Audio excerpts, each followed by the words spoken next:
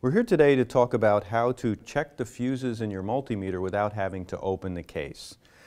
Most multimeters that meet national standards will have fuses on the current input jacks to protect you. These fuses are located inside the meter, and they're high energy fuses, so they can take quite a lot of load without any sort of damage or injury happening to you.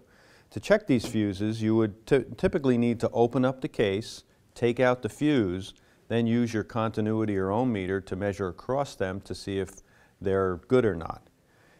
And there's a much easier way to do this without having to open the case.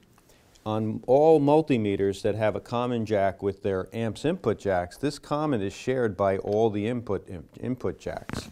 So if I simply take my multimeter, change it to the ohm function, and then jump from the volt ohm jack into the amp jack, I will be measuring across the fuse and seeing its continuity.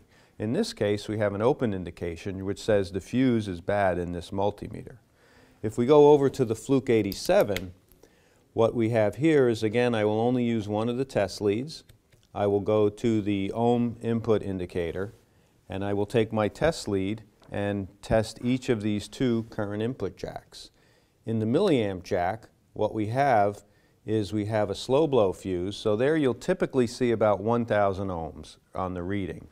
If we go into the amps input jack, we'll get a much lower resistance reading because it's simply an inline fuse. One thing nice about the Fluke-87 is they have this lead alert function, so if you're trying to take a measurement with the leads in the wrong jack, it will actually give you an indication.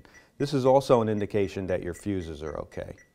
So this is a way that you can test the fuses within your multimeter without having to open the case.